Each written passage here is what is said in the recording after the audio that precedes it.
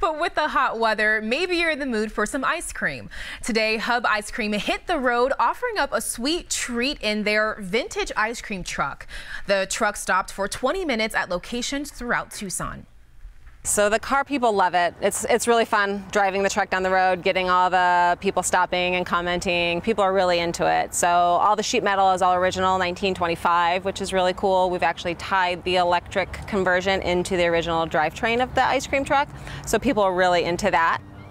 Missed out, you will have another chance to check out the truck next Saturday from 10 to 1 at locations all over Mid and Downtown.